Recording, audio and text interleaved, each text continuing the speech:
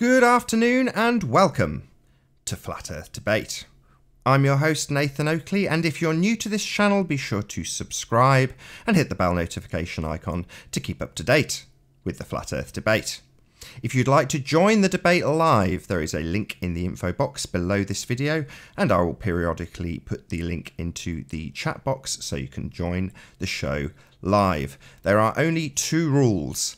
If you swear, you will be ejected. I may give you a couple of warnings, but this rule will be more stringently enforced than it perhaps has been on other shows, but I will ask you politely once and then eject you. So please do not swear. If you are ejected, please only return on the next show, which is the second rule. So the first rule being do not swear, the second rule being if you're asked to leave, please only return on the next debate. Obviously, there are plenty of people out there with sock accounts. I'm talking to you.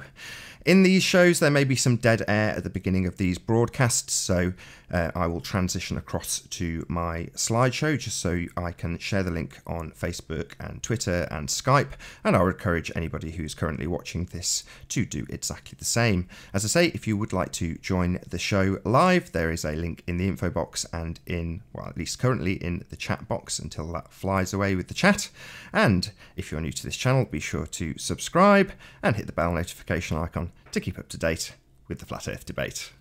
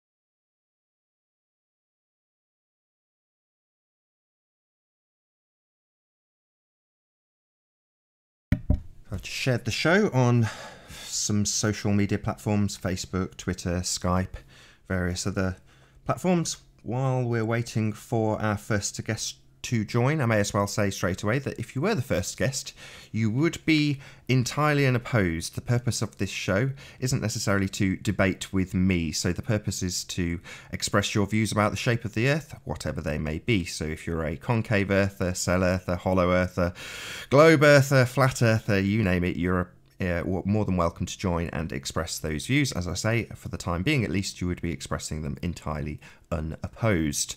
So my purpose in being here, as I say, is not to debate with the guests who join the panel, but moreover to just regulate the panel and make sure that it's not getting sniped or having pornography played, and that people know that they are actually welcome to join the show by clicking on the link in the info box. All I would ask to the guests who do join is that you don't talk over each other. So far on the 10 that have preceded this show, the 10 debate shows that have preceded this show, it's been fairly cordial. It has got fairly heated at times as well, which is why I gave my disclaimers at the beginning of this feed, which is to say that were you to join, I would be probably a bit more strict on these later streams in terms of my requests to keep the language to a minimum. So yes, as I say, if you'd like to join the show, there is a link in the info box below this video. It's pretty much still on the chat feed that I can see. I will give a few shout outs to the chat. So good to have you here, Critical Thinking always, and Funtz Clark, thank you for being here, much obliged. Nichios Knows, I hope I'm pronouncing that correct. Good to have you here. Says morning, Nathan. It's actually 2:15 in the afternoon here, but good morning to you. Sean G, thank you for being here. Nice to see you. Say no to mind control, says Funtz Clark. I agree entirely. Absolutely. Say no. When you're in those situations when you know you're under mind control. Yes. Flat World Takeover, good to see you here. I think that's probably it. I may transition back to my photographs and say one last plug. So if you are new to this channel, be sure to subscribe and hit the bell notification icon to keep up to date with the Flat Earth debate. If you would like to join the debate live, there is a link in the info box. There are only 2 rules. One is please do not swear, and the second is if you are ejected, you are warmly welcome to return on the next stream. So in that, I will transition back across to my photographs, pop myself on mute, and await our first guest. If there is one, hopefully we will see somebody on this debate. We shall see.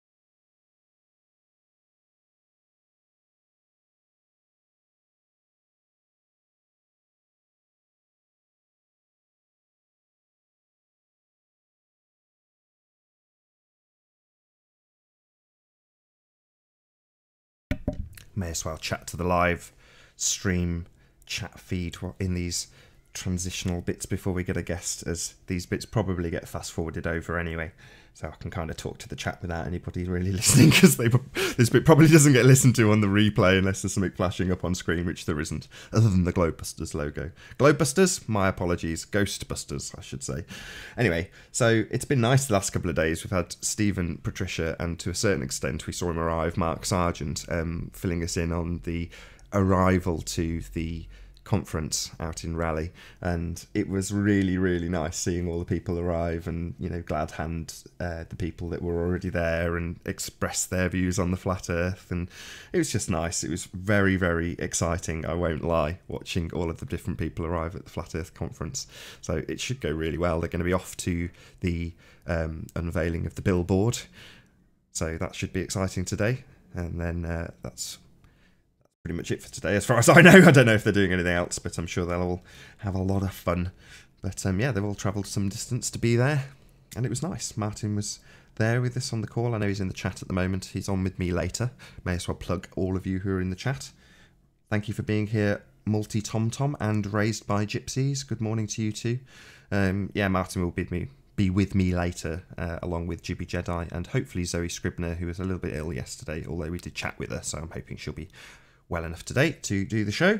And we're going to be chatting about history in terms of the heliocentric model and perhaps the flat earth deception in terms of its timeline, which we'll be discussing. I'm not going to put anything out at this stage, as I'm completely unopposed. I'm going to feel free to use the platform to talk about flat earth. Why not? Why the hell not? If anybody comes, I'll keep my mouth buttoned until someone else comes, that is. Lottie says, good to see you. Good to see you, JJ. Thanks for being here.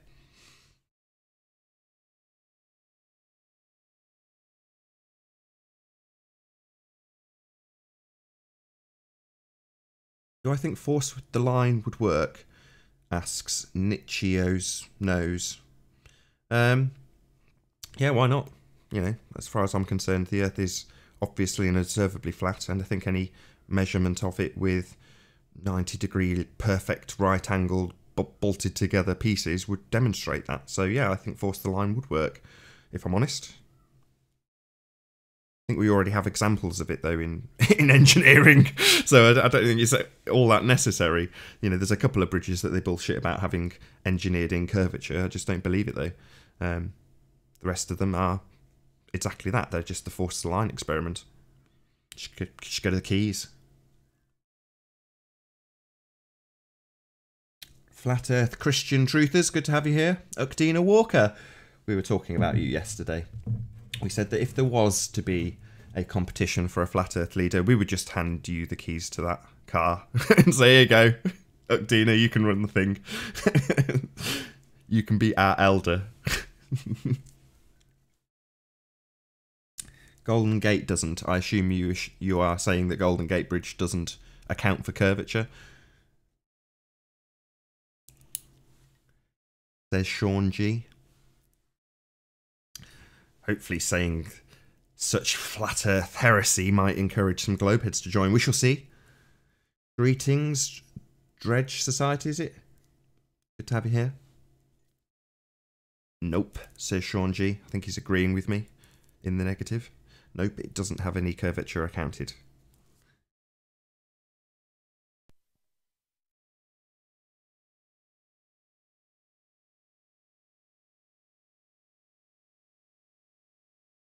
Ah, he says we're breaking up. Well, let me tell you this.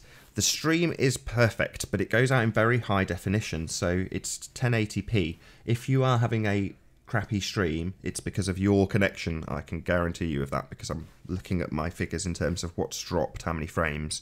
Now, I think coincidentally there has been 41 or so dropped frames. Oh, no, there we go. It's now dropping frames. Amazing that the second you look at it, it drops a couple of frames, but I've dropped less than 100 frames, and given that it's 30 frames a second, you know, less than 3 seconds worth of frames over the last 13 seconds is not even noticeable.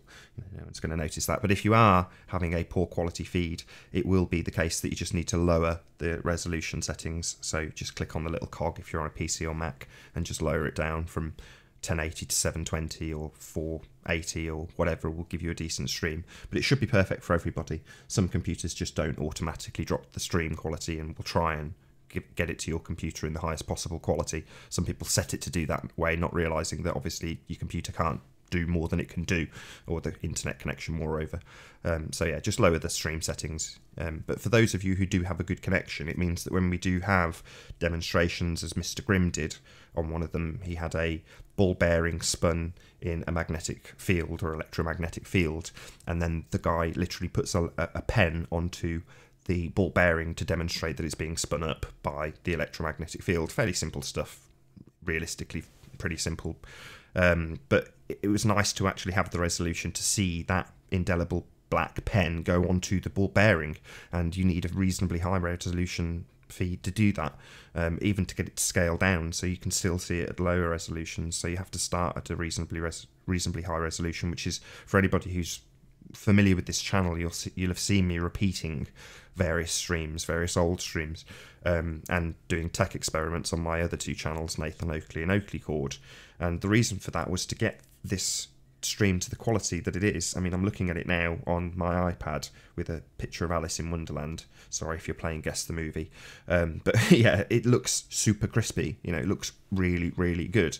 And that's the point. So that when there are people playing out videos and they don't maximize the screen, you can still actually make out what's on the video. It's not just some fuzzy mess. So that was the point of me going to all that effort. But yeah, there's definitely no dropped frames at my end, so it's good. You know, the stream is perfect. Just lower your resolution if it doesn't look so. Formerly, I've been trying to entice globeheads by saying flat Earth rhetoric, but I don't think it's necessary. I'm pretty sure that now that I've done 10 of these, people are aware that they are running, and if they are so inclined, they will join. We shall see. I'm only going to run this show for a couple of hours. Maybe that'll entice people. There won't be endless time to do these. I've done them at various lengths just to see how I felt about doing them. And regardless, if we have nobody join for an hour, we will have an hour of debating if that's the case. Good to have you here, horse-wearing people costume.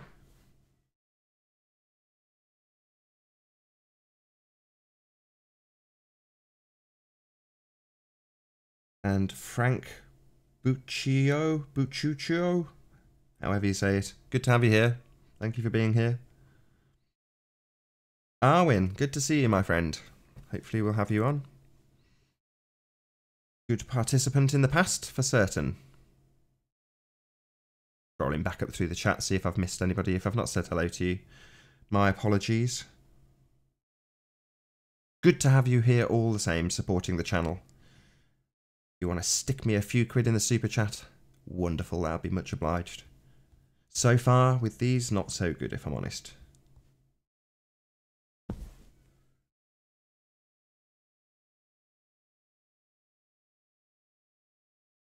Arwin says, Alice in Wonderland was said to be the story about the Federal Reserve and Wall Street.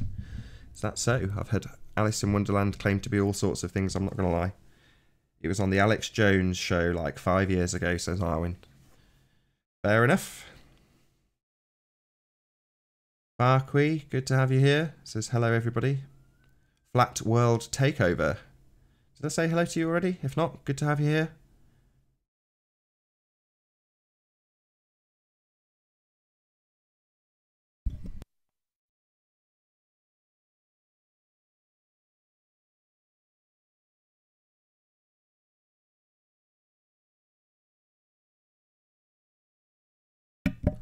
Good to see you there, Ohio.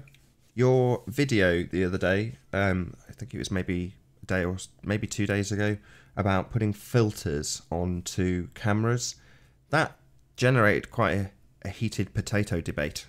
Let's put it that way. With differing opinions. I may as well just say this in the live stream again. I think this probably won't get that much attention when it's played back. People will just want to see the arguing. But yeah, I agreed with your video. Having not made that much or taken that much attention to what the moon specifically was doing as it rose in regards to its positioning in regards to the moon, having them in front and behind. Now, having not paid attention when I listened to your video, I just thought, yeah, that makes perfect sense. You put a filter on and it changes how it looks. And so that night, after watching your video, I went out and did my job outside and watched the moon rise between the clouds. And I squinted, and obviously I don't have filters, it's only the naked eye, but as far as I could see, no matter what I did, it looked like it was coming up through the clouds, in front and behind.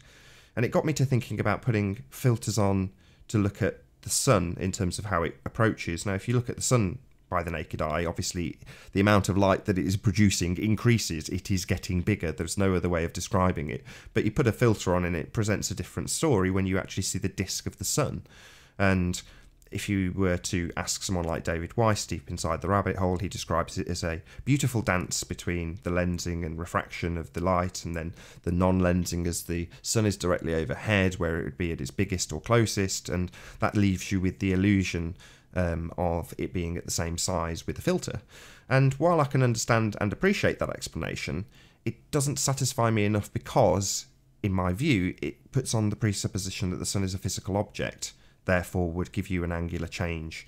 And I don't necessarily know that that's the case, especially as you can change what it does with filters, you know, which is kind of bizarre, you know, for a physical object. Yes, it's emitting light, but, you know, there's all sorts of different effects that we are having on it.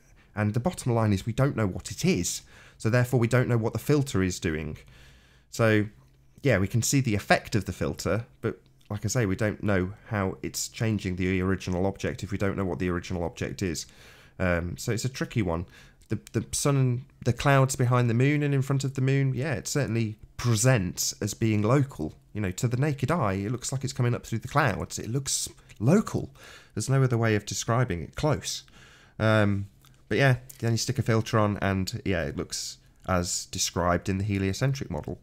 And, yeah, I've got no further words on that. I'm not going to draw any conclusions either way. I'm just saying it's extremely interesting.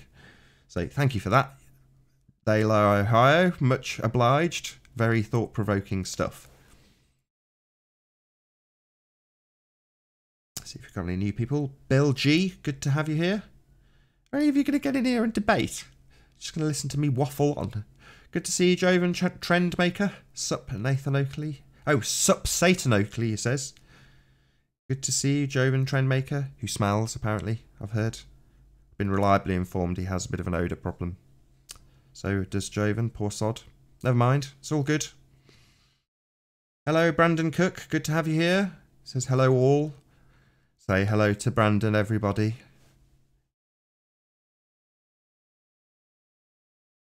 Got to be honest, I thought somebody would join by now to state their rhetoric.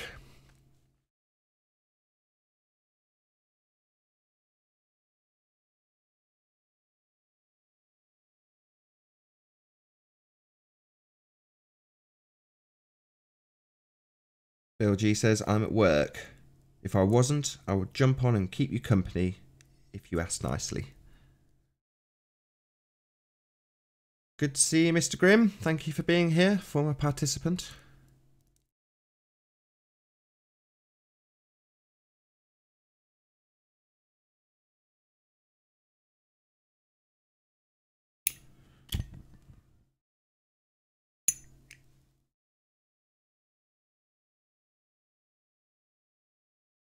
Nichi One Knows says, I'll keep you company, Nathan. Lol, if I can get on my phone. Of course you can. Just click on the link in the info box.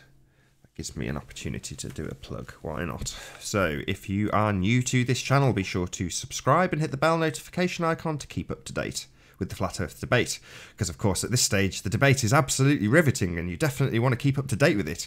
So yes, be sure to subscribe and hit that bell notification icon. If you'd like to join the debate, which again is riveting and you'd be totally unopposed in your views if you would like to state them, click on the link in the info box below this video. I may actually stick a no, I won't spam the chat, why not? I've gone to the trouble of checking that it's in the info box, and it does actually appear there. Yes, it does, thank the Lord. So yes, if you'd like to join on your phone, it is just as easy. Just click on that link. It will take you through the sign-in process and take you to the main page for Google Plus Hangouts on Air.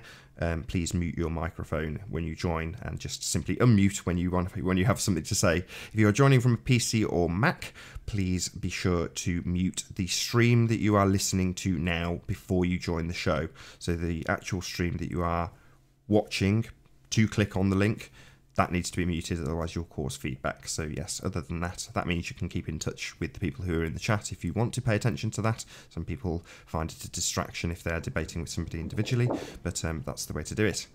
We have been joined. Let's see if we can hear anything from our friend. How are you doing? Oh, we've also got Arwin. Hello.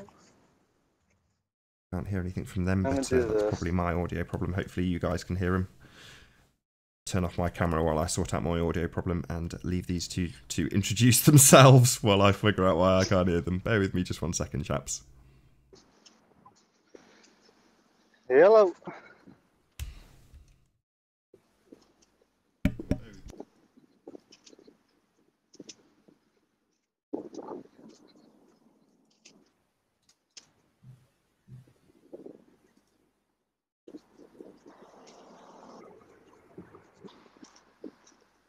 Kendall?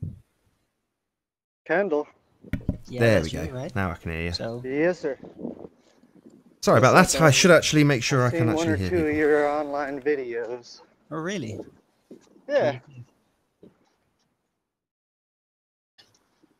What do you think? Huh? What do you think about it? I also believe the Earth to be a flat plane, so you know we got similar Hmm. points of interest. I think you go into some interesting theories. Me, I'm just here trying to figure things out.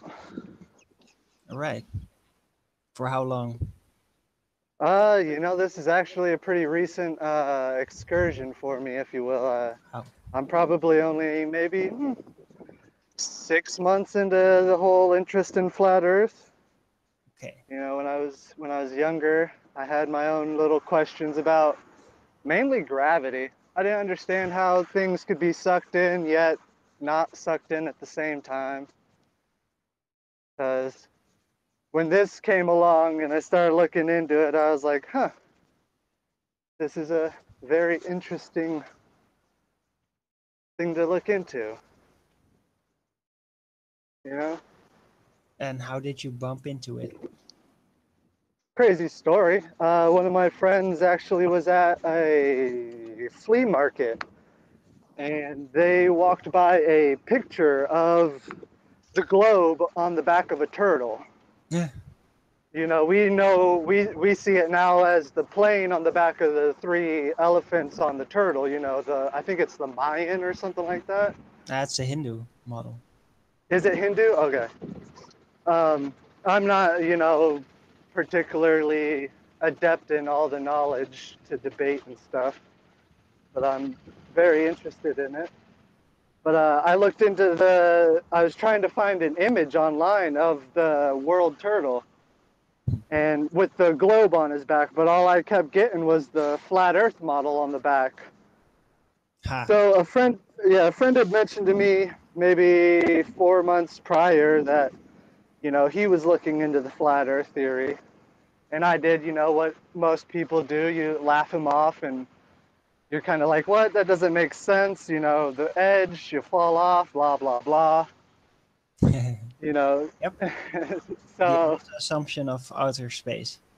right. Yeah, no, I It's just went back to sleep. yeah, that's how they use it. Like we dream so much about space. It's been interwoven into our culture and into our visual studies, into our media. So it becomes Right. our dream. And Oh, exactly. They use this with everything. They use And our dream against us.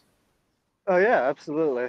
Because I mean, they give us, you know, all these uh, little pieces to let our mind really wander and fill in all the blanks to get Yeah. ourselves fully emotionally immersed in the theory of space.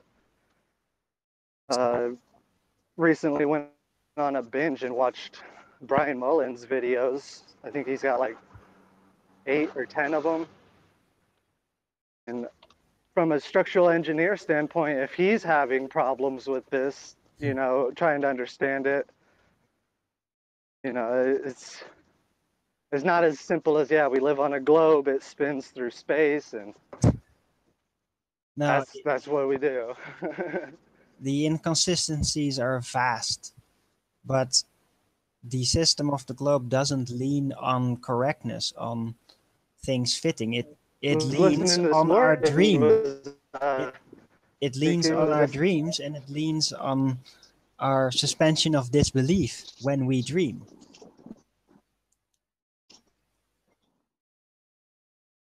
And that's how with NASA Sir, videos, you know, when you look at it, it's always spacey music. People, when they look at it, they dream. It's like, oh wow. Always, it's all presented as a dream. It always touches dreamlike aspects. They try to do that to get you hello? into the dream. Okay. Yeah. Well, I'm waking up from this dream. You know, I see flatness, but the science, they have their witty little ways to make you doubt what you see, you know. Mm-hmm. So I'm There's a lot of trying peer to. pressure involved. Oh yeah, absolutely. If Entire you don't believe in a. scientism hierarchy is intellectual peer pressure based. So Oh yeah, if you don't believe in the globe, you're basically not smart enough to hang out with us. yeah. So Good we've been morning. joined by Hello. Lewis. How you doing, Lewis? I'm doing all right today. Excellent Lewis. stuff. So just a moment ago, I'd like to respond to something that was said a moment ago, is that the globe's always presented in a dreamlike state. And I think that might just be your perception because humans dream. I mean, dreaming is a very powerful thing. In fact, and I mean, this may seem irrelevant, but I think it's entirely relevant. That's how prostitutes are able to get repeat business and outcompete each other, is the literal dreams that their clients have. That's why whenever you're with a woman, you have dreams about them after that for a long time, no matter how good or bad the connection with that person is. So, I mean, at the core of us, dreaming is very important, and it's something that happens to everybody. So I think it's in your mind that other things that are very important seem dreamlike. Now, Lewis, what's the difference between a dream and a fantasy? And what's the difference Fantasy, between NASA and prostitutes? a Seriously. fantasy you make up on your own and play and make it better as you go, and it's built on your intrinsic desires. And a dream is something that you may not necessarily want, but it's there, and it's based on your past experiences. So a fantasy is more set in the future about what you want, and a dream is more about what you liked. Okay, so in your example of a prostitute, we like sex, right? I mean, I enjoy it. Sure, right. Uh, so if we like sex, we already had sex with a prostitute. Now we're fantasizing about what we could do the next time. And that's what causes us to call them back and be like, hey, you ready for another round? You know, I got such and No, such money. they're doing it to you. They recognize the fantasy that you have and they play to it, and it's a individual case basis. So I mean, the really good ones are gonna always be like a dream because they understand that that's what brings you back, is they fulfill a deeper desire than others that don't try as hard. But I would put that that dream you're saying is actually a fantasy that you want played out. And yes, I the mean, prostitute call is it what you adept like. at doing Call it it. what you like. I'm just saying the tendency is for humans to dream and want something beyond what they have, something that's better. And I I'll don't agree think with that that. applies to the globe. I just don't. And I think it's in your mind. Well, I mean, if you want to take it to brass tacks, everything could be in our mind. Absolutely. Eh? Raising a good point. So I mean that brings us But then, to our opinions, which are all we have. So let's not knock them too soon. well, yeah, everybody has an opinion. That's why the saying goes, and opinions are like assholes. Everyone has them. Yeah, but they're all we've got. In the So back aspect to of, square one. Back to square one.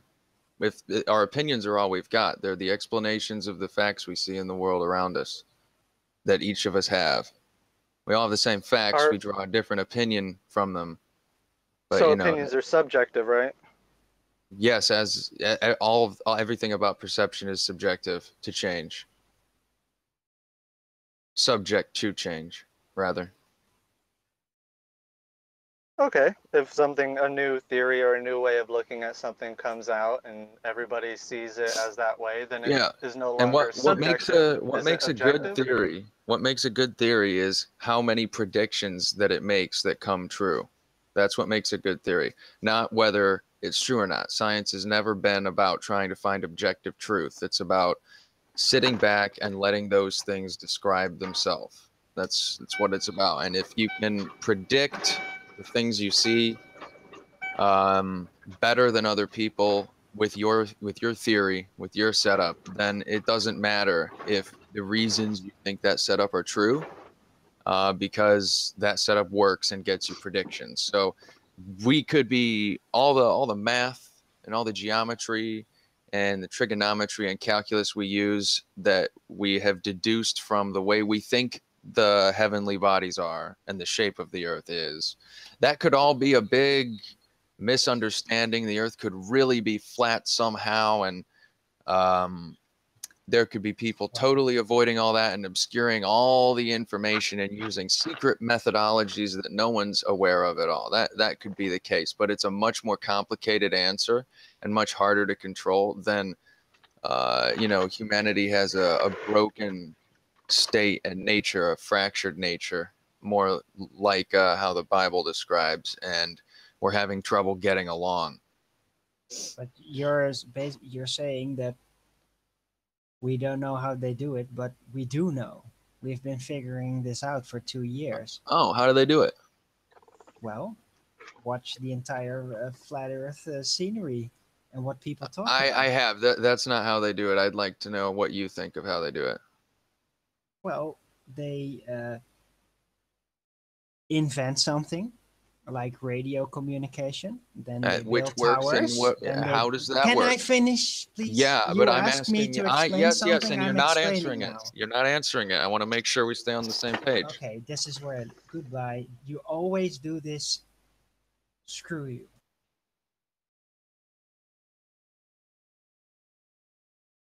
Okay. Thanks for being here, Arwen. Nice to have you. Hopefully you will return at some point in the future. Yeah. I don't know. I'm on a truth for I'm on a truth. I'm on a search for information. That's what it really boils down to. I side more with the flat Earth model, just on the site of flatness and water lying level. Yes, I'm aware of the globe argument for it, but I'm not so set that I'm gonna write on my driver's license flat earther type shit. So, what can the flat Earth model predict? In the sky, I would say nothing. Not How about necessarily nothing, but as far as in the realm of the sky and our celestial bodies, if you will, the flat Earth, I see problems with it, just like the globe does. I'm not so adept in my understanding of what exactly all those are or how to come across figuring them out for the flat Earth model. But I'm not so worried about the sky so much because we should be able to measure the curvature and stuff here, right? And we can and do, and it's not hard. It's very mundane and boring, actually. But and I mean, we can go into that if you want. What? Curvature. Sure. I'm interested in learning all I can. So, I mean, the furthest distance you're ever going to be able to see on the planet from the ground level, standing on your 2 feet, Right, at sea level? is looking over water. That's the furthest you're ever going to be able to see, because water is the flattest and lowest average object. I mean, there's not much to look at looking out over water, but you can see much further over water usually than over land, because land changes and does not, and very importantly, does not cool the air immediately above it. So the air immediately above the surface of bodies of water tends to be much cooler, and there's a thin layer of air that gets cooled by the coolness of the water. And what that does is it causes the light to bend around the surface of the earth much more readily. It doesn't happen perfectly, but it causes observers to see much further and warped images. And so you get things like lighthouses being seen from, like approaching 100 miles away, things that are ridiculous from even with masts, like a sailor on the top of a mast with a telescope or a periscope that goes up in the air wouldn't still be able to see that because there'd be too much curvature. But sometimes you get distorted images of things like lighthouses and other bright objects. I mean, there are some photos of Lake Michigan. That's not quite That's not. There's no point. 100 Lake Michigan isn't 100 miles wide, but there's the same principle happening there. You have a warped, magnified image that is visible from much farther than it typically would be, and it's because of the conditions of the water, and that's how refraction plays in to seeing long distances over water. It's not play in the same way when you're looking over land, because it doesn't happen over land. The air doesn't run into this cooling effect and causing the light to travel differently. So if Can you're I standing interject at, just real quick? yeah, So you're saying if I was standing over an area of flat land, not sea, I should see curvature. if you can see 69 miles perpendicular to your point of view on the horizon, there's 1 degree of curvature there. And that is 100% consistent on average, no matter where you go on the planet, and is directly visible on water because water reflects the shape of the Earth. And this is where I go back into, well, I'm not super scientific, and to be honest, you kind of lost me in the middle there, but I've been trying to keep up. But that's where I'm not here for really debating, just learning. All right. A lot of the times people bring up density and buoyancy as an explanation to replace gravity with, but I believe that replacing gravity for the celestial part, but we still have to deal with the 9.82 meters per second squared. Well, you can. There's still gravity in space, but you're moving at a momentum greater than 9 meters per second squared, so you don't ever hit the planet. What are we talking about?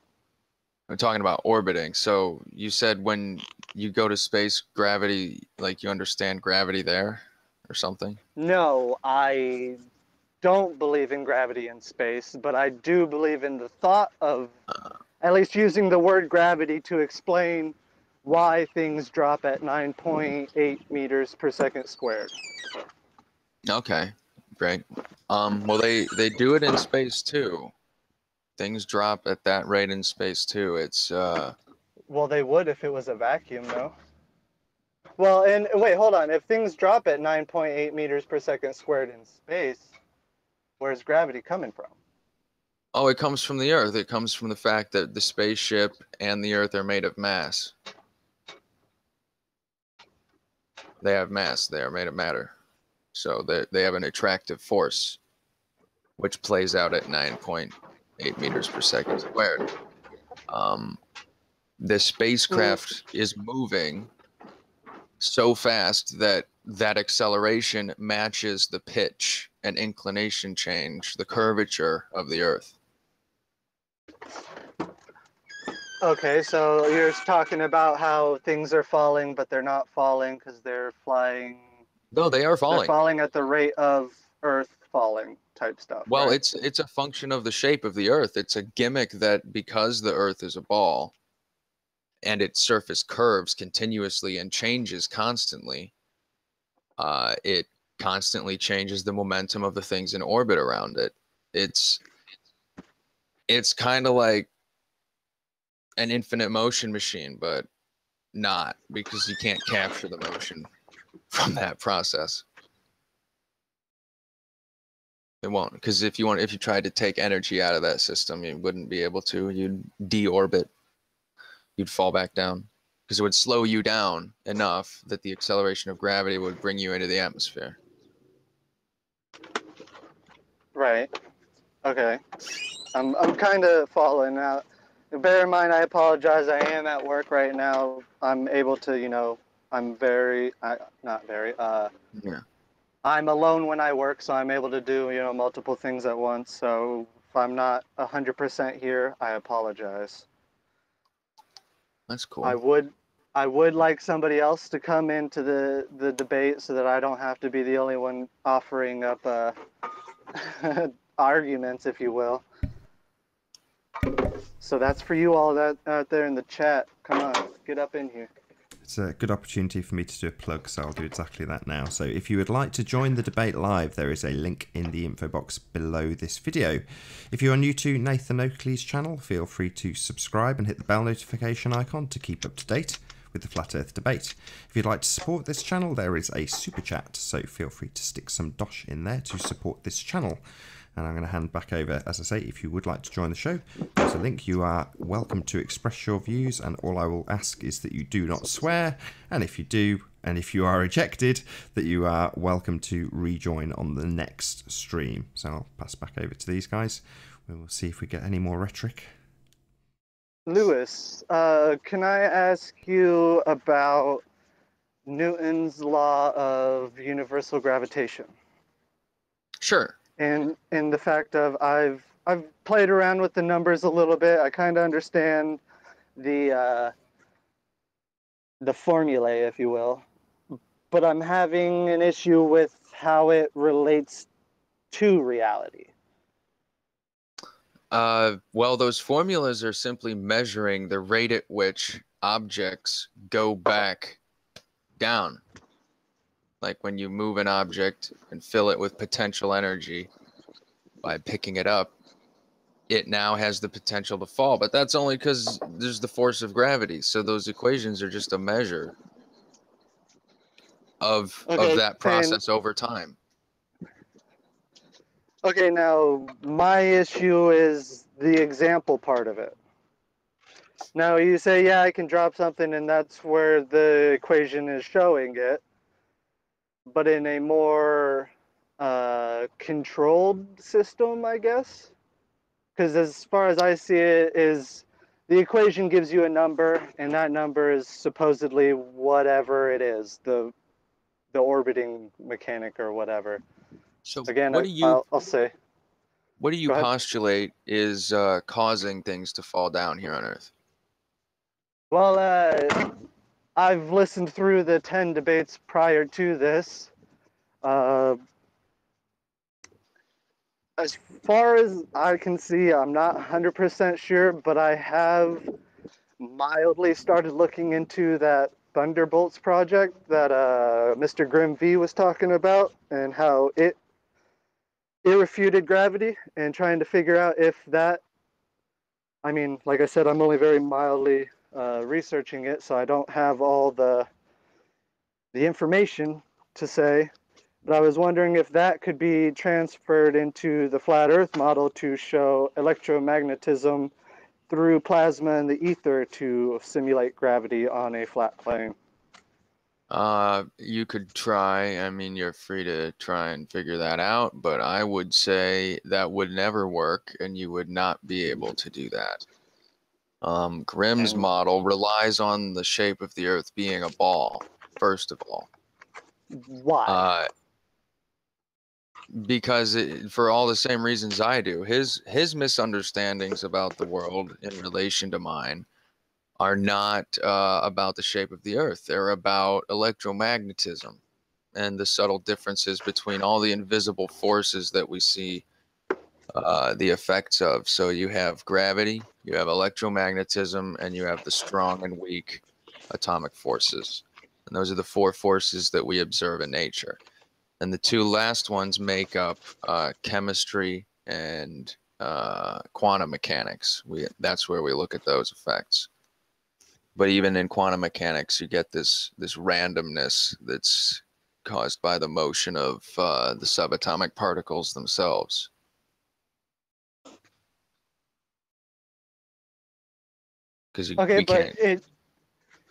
But why does it rely on it being? Why does it rely on it being a globe? Why can we not use electromagnetics on a flat plane?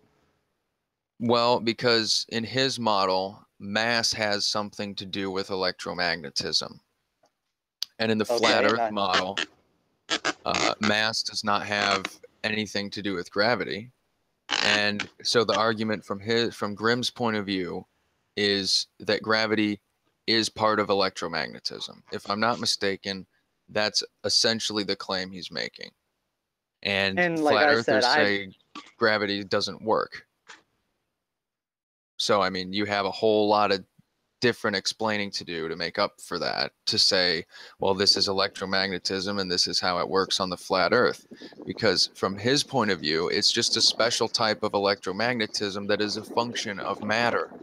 But matter does not seem to exist in the minds of flat earthers in the same way that it does for me and Grimm. And I don't think Grimm and I have the same perception of electromagnetism and matter quite either, but I'm just trying to represent what I think he is. and that's fair enough. I'm not very intelligent in the ways of everything dealing with this either. So I mean, we're just speculating, I guess, at this point. No. I'm not really speculating, I don't think.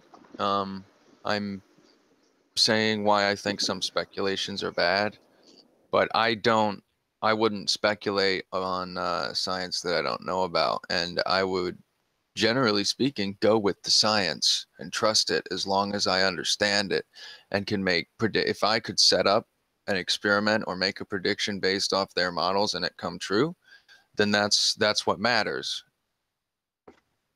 And you know, if I can understand it, I'm going to be able to do that. So I would say it's much more likely, given my personal experience. Now, I know this may be solipsistic of me, but given my personal experience and success with the world using science, it makes me think people who disagree with it don't understand it rather than actually have proved it wrong. I would say that's a fair assumption to make, or assertion. I'm not sure which one's which. Yeah, it's an And assumption. let's see. So my main hiccups with gravity are in relation to buoyancy and density, and why they are affected differently if gravity was to exist. Okay. You know, why a very lame example is like the helium balloons. They rise while the oxygen balloon falls. Mm-hmm. But they're both the same balloon size, both filled with the same amount of air, hypothetically. Well, it's not air. It's gas. Fair enough. I apologize for my inaccuracy in what I said. So, I mean, like helium is the second lightest element on the periodic table. And recently, I didn't think this would happen. This is a little tangent. Some flat earthers that I've been talking to in chats are starting to actually deny chemistry and molecular and atomic theories altogether, which, I mean, puts them in a very questionable boat, especially when they try to explain things like the water cycle. But that is a tangent, like I was saying. Mm-hmm. What did you ask, or what did you say initially? I'm sorry. Dealing with buoyancy and density in the Oh, place of helium and oxygen in right. So, balloons of the same size filled with the same amount of gas. right. So, I mean, it's that they have a different type of gas in there. They have the same volume of gas in two balloons, but one gas has has an atomic weight that is much less than the other balloon. So, even though there may be well, no, actually, there's less. There's less helium. There is literally fewer atoms of helium in that helium balloon than there are in the oxygen, because there Right, can't that's what fit makes as it lighter many. than air. Right, exactly. So you have the effect of all the air around it pushing it down, and it rises like a bubble, or trying to get underneath that balloon. It's the air pressure surrounding trying to fill that vacuum, or the low pressure pocket. And so it keeps rising until it pops, because it'll cross the boundary where it's neutrally buoyant. But before that happens, the rubber will probably give out, because And helium's a pops lot up lighter than air. yeah. And I mean, the oxygen, I mean, that's heavier than air already, so it's going to fall. Well, it's the same as air because we live in oxygen, no? Oh, well, only a little tiny bit of our atmosphere is actually oxygen. I think it's like 10% or something. Okay, well, in this hypothetical example, I was talking about just like not exhaling into a balloon, but say taking a tire pump and airing up a balloon. Oh, So well, a it tire pump. would have been the same as us, no? No, a tire pump doesn't have oxygen. Have a way to get you pure oxygen. So I a tire wasn't. pump. No, that's what I'm trying to clarify. Is I wasn't speaking on the terms of pure oxygen. Oh, okay. All right, cool, cool. All right, yeah. I mean, that's the weight of the rubber falling in that case because it does have Yeah, the same. exactly. Yeah.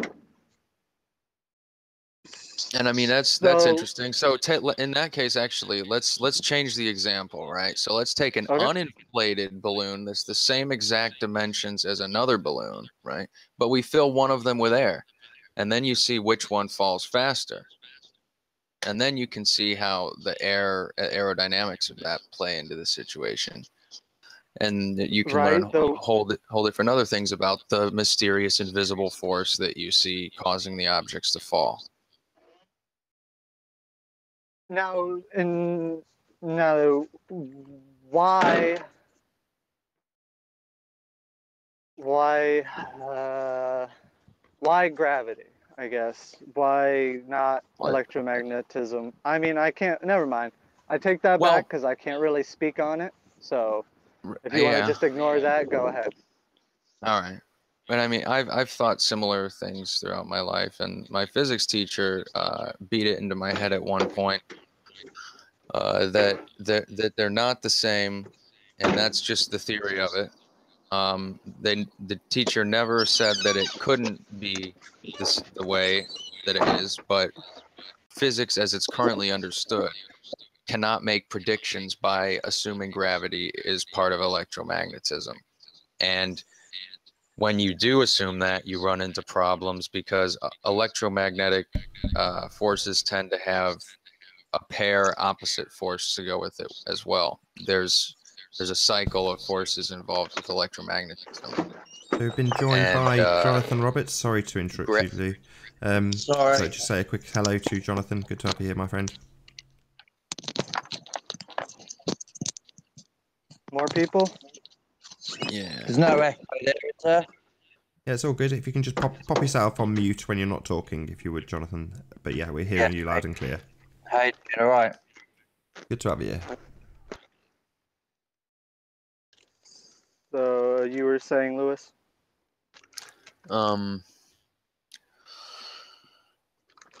that gravity doesn't have, as far as we can tell right now, an opposite opposing force cycle. So you have if you have two positive magnetic fields, they repel. If you have opposite magnetic fields, they attract. We don't have a similar way of looking at gravity. Now, I mean, we've come up with the concept of dark matter, dark energy recently, which makes it, the claim is that the universe is expanding faster all the time. All the things of matter are separating from each other and receding from each other at an equivalent rate, or not an equivalent rate, but relative to how fast an object moves away from one object to another, that's the same rate, but it's an accelerating rate all the time. And that could be an answer as to the opposing force of gravity there, but it has not been presented that way, and it's not really Well, get flushed on it out. there, Luis, man. Come on, make a name for yourself in science. Well, I'm not totally confident. That's just my understanding of it. Right. And I'm here purely speaking, just to speak on, I guess, flat Earth side. I can't do very much. Hopefully we can get somebody of, not to say, I don't know, more to say than I have.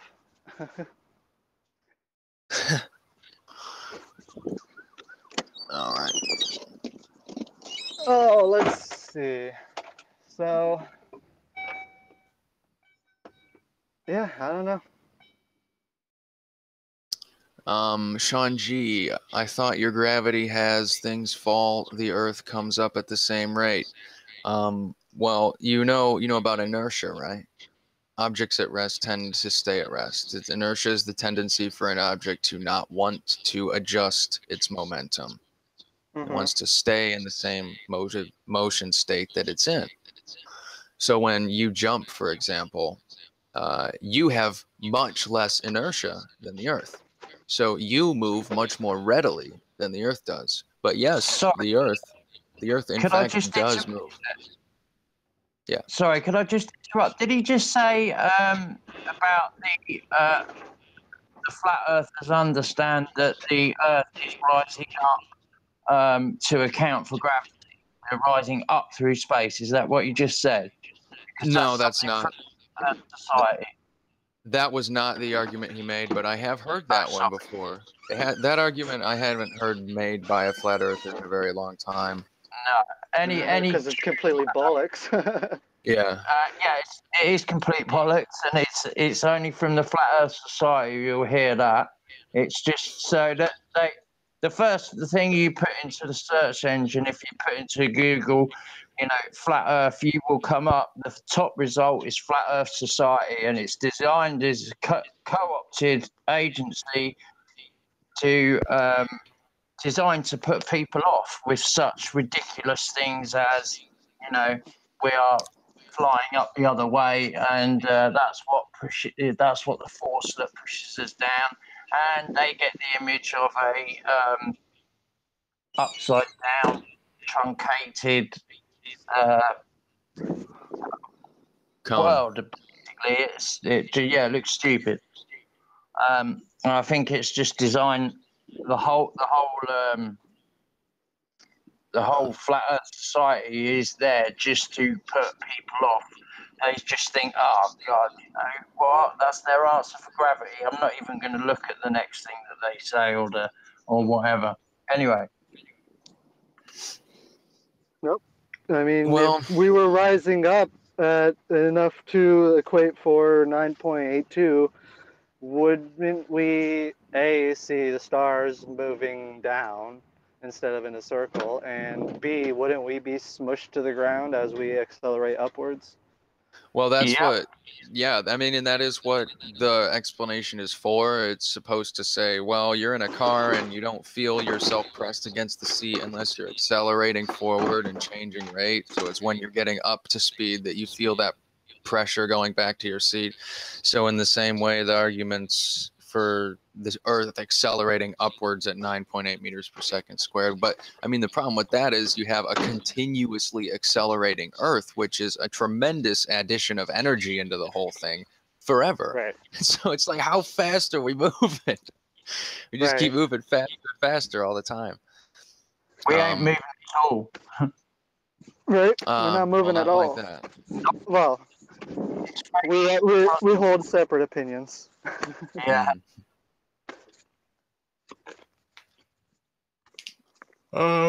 Yeah. That wasn't. So- I was just responding to Sean G, and he was trying to prod my understanding of gravity.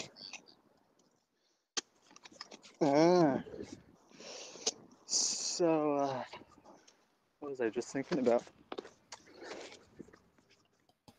It'll come back.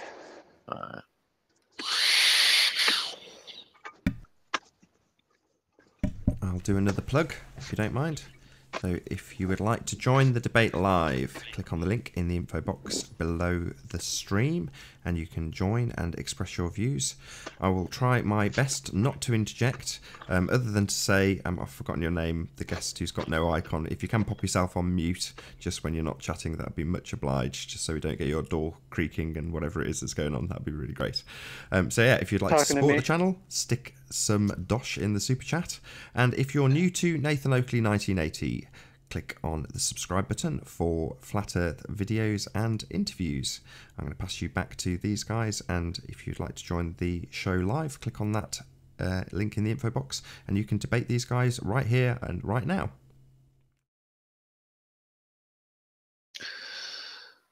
Hooey. But I mean, if the stars, back to the accelerating upwards Earth, if the stars are, you know, billions and trillions of light years away, no, I don't think we'd be able to see the stars moving, even if we were accelerating towards them like that. For the same reason that we don't see the parallax in the stars as we go around the sun. It's because the distance around the sun is really small compared to the distance you're looking at towards the stars. So going around this area doesn't cause like distortion there. It's just like looking down a road, a really long road, and closing one eye and opening the other to see if you notice a difference in the change of position way down there. Or step, or just moving your head like that. Like you're not going to see an object down there appear to have parallax. Is there any way you can tell us how they came up with these figures to say that the nearest star is X amount of light years away, or right? What's your take on that? They use a couple of different methods and intertwine them together. So there's a process of trial and error to figure out. So there's a couple of things that can affect the light. It comes down to looking at the light and analyzing the light coming from the stars in particular ways with different types of telemetry. And they'll give you different results because they describe different things about the light, and you can have different effects. So if the star is really far away and the acceleration away from you and the star you're looking at caused by the expansion of the universe is great enough, it'll cause the light to change color and be a more reddish color. And that has to be taken into account when you try and figure out how far away it is, because it's kind of like warped its initial value. So the close things, they don't have to use the added steps. I'm not totally sure if I'm right on that. You could probably look it up and you might find that I'm wrong about some of these things, but it comes down to analyzing the light and the position of where it is in the night sky in relation to the observer. So what would you say to the Aries failure and the Michelson-Morley experiment? Oh, well, that whole experiment was set up to see if there was an ether that the Earth was moving through, and if there was, it would cause some little thing in the experiment to move when they did something, but nothing happened, and so it was deduced that the ether does not exist. But I can see how if someone's understanding of the ether is entirely different than the conception of the ether at the time, the language would completely confuse them, and somebody might look at that and think, well, my understanding of the ether is not disproven by this experiment. Now, Lewis, I just recently heard about this morning, the Sagnac experiment. What is that? I don't know. It's, I guess, an experiment similar to Michelson-Morley's experiment, but instead of trying to see if the Earth was moving, you know, having a stationary thing, they moved the board and rotated it, and they found, again, I just heard about this morning, so, you know. How do you spell it? Beats me, man. Sagnac experiment. S-A-G-N-E-T. One more time. S-A-G-N-E-T, I believe. But I heard it postulated that it proved that there was an ether. It certainly did, and it proved that the stars are rotating, not us, dependent on what you want to believe. Okay, well, the result of his experiment can be explained in a few ways. I mean, you'd need to know how perfect his mirror was, if there were any any malformations on it at all. And you could do that by simply analyzing the light as you slowly rotate the whole thing to notice how those the fringes of interference change. That would be very easy to do. So it could be his mirror, it could be stuff. Yeah, the mirror might not be clean, might not be perfectly shaped. Those things would need to be made for sure of. But if if he does this on, 100 different mirror tables and gets the same consistent results of interference every time, then we might have something there. This is something that's been repeated. It's testable. It's measurable, and it's been done hundreds and hundreds of times. And nowadays we have even more better interferometers. Am I right in saying that is the correct word? I think that's right. I mean, I don't see how this would prove ether. Assume the mirror is perfect, right? How does that prove ether?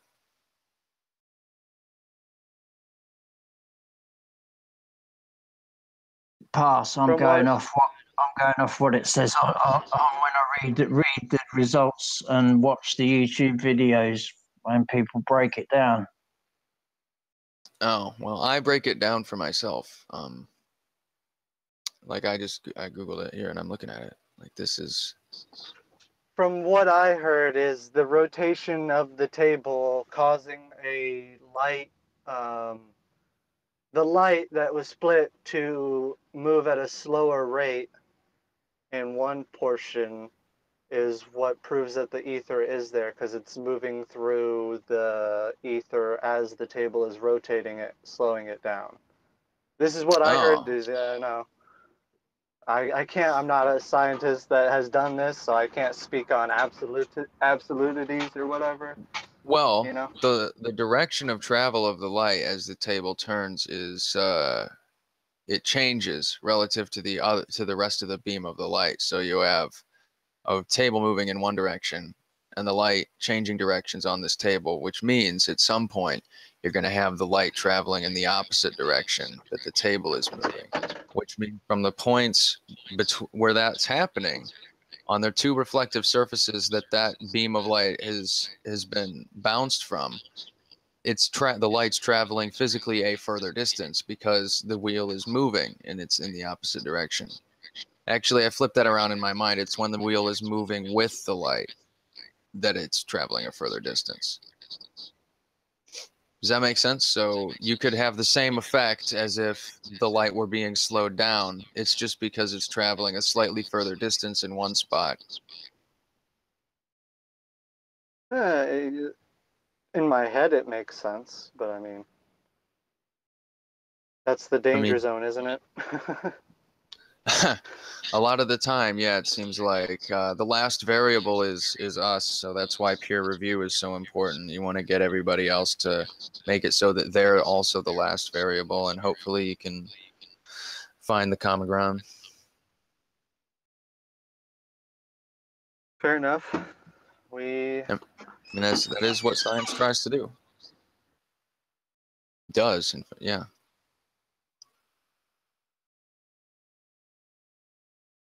To the best of their abilities.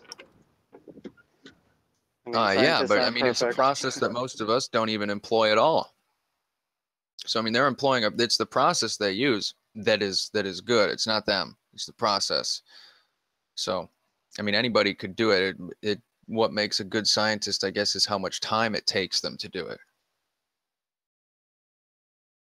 Because time is everything.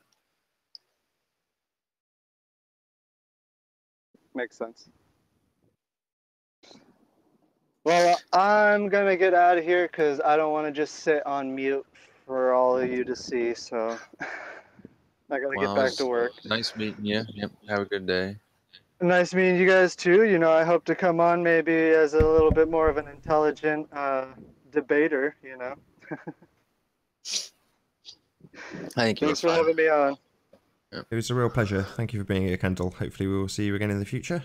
And I'll plug Hopefully. again, if you'd like to join this stream, we've been going for about an hour and a quarter now, so maybe 3/4 of an hour left of debating time. If you'd like to contest either of the two current panellists, Jonathan Roberts or Lewis Hackett, feel free to do so by clicking on the link in the info box below this video. If you'd like to support the channel, hit the super chat, and if you're new to the channel, hit the subscribe button and the bell notification icon to keep up to date with the Flat Earth debate.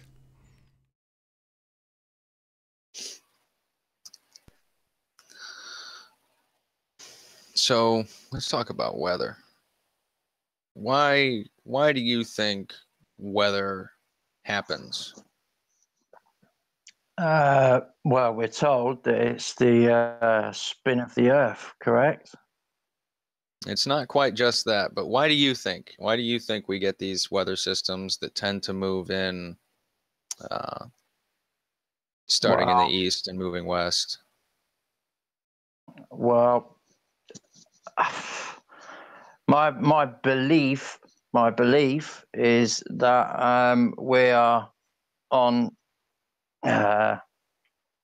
maybe not an infinite plane, but we are like a geothermal pocket carved out of the ice, if you like. And hey, there may be other ones elsewhere, and what's to say that the wind isn't coming from another factor that we're not aware of? But it's just science has given us the globe, and with their pretty easy answers for it. They weren't easy. Well, It took people a long time to come up with that. Spin of the Earth. Then what else do you say creates the weather? The sun constantly causing a hot spot on one side of the planet, the spin of the planet, and and what is in the atmosphere. You don't just mean the wind, obviously. You mean everything, you know. Yes, storms, rain, everything. It's all a direct result of the tremendous amount of energy added to the Earth by the sun every second, and how that energy is radiated back out into space, and what the interaction of the border on the morning and night side of the planet have. There's a unique interaction because there's a higher difference in the temperature and air properties immediately on the night side turning into morning side, as well as on the daytime turning into night side. But those two borders tend to be where weather systems develop as the Earth turns. And to put it in perspective, I know a lot of people don't believe in nuclear bombs, but the amount of energy the sun adds to the Earth's atmosphere every second is like a Tsar bomb, which is the largest nuclear bomb that the world's ever seen. It was made by Russia. So there's like one of those every second. It's just that much energy. And so that causes the weather. That's the ball model. I mean, there's clearly a lot of energy going on in the atmosphere. There's clearly a lot of motion. And I think that requires an explanation. And I think the ball explanation is pretty good. Pretty concise. It explains it. So the Earth and do you believe that the Earth and the atmosphere are all spinning at the same time or at the same rate, and then we have the weather in between? Well, the weather is doesn't about. Make any sense to me. It just seems ridiculous. The weather is trying to actually reach an equilibrium of momentum with the Earth itself, because they're not quite spinning at the same speed, but that's only because there's a difference in pressure created by the addition of energy on the daytime side of the planet. So that's a disturbance. If, on the other hand, the entire surface of the planet was not illuminated and it was all dark, you wouldn't have weather. at all. Or if the intensity of the light was so bright and the planet was spinning much faster, there wouldn't be enough time on the nighttime side to radiate all that heat out, and the planet would just heat up very fast, and the weather would become very meshed, and it wouldn't be a reaction to reach equilibrium, because that would be so far out of reach.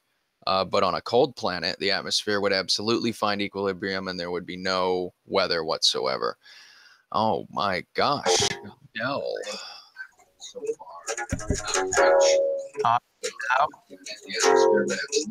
It looks maybe like we've been joined by Beyond the Imaginary Curve. We shall see.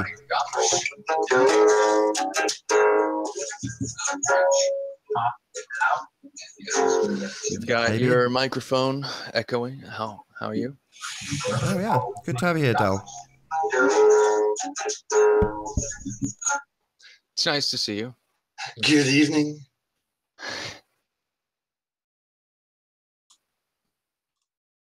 Good afternoon and welcome. Are you nervous, Louis? Are you nervous, son? No, I'm waiting to hear what you're going to say. Well, you should be nervous because you're spouting sophist nonsense, wee man. Sort him out, Like what? Del. Like what? Well, let's have a wee start. We'll focus on the claim, shall we? Which one? Since that's the accepted claim, the globe. Okay, which part about it? Well, have you any proof for it? Do you have any measurable proof that it's a sphere? Which one? Oh, yeah, absolutely. My own eyes. Go for it. Let's hear it. My own eyes. I've seen the Your eyes? curvature. Your own eyes, you can see the curvature where?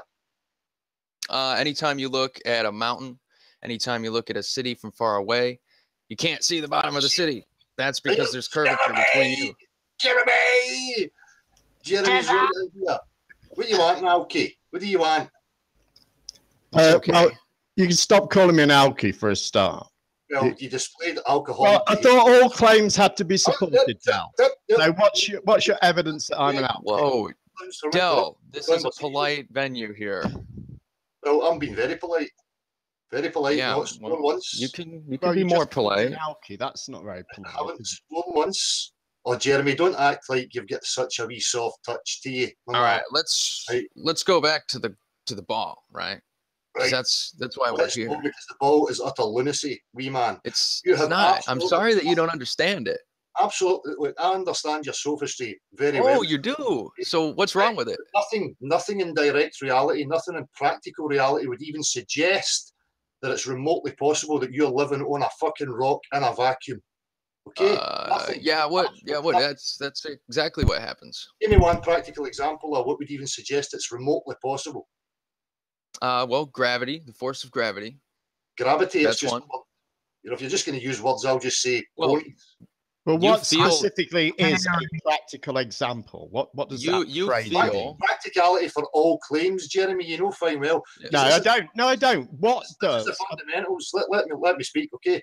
Here's the fundamentals. If we're talking about science that I talk about is based in natural science. There has to be substance, which means every single claim you're making and every aspect of your claim must be shown practically with substance. Right. Is it My possible- question is. No mathematical equations. Okay, no I've heard your answer.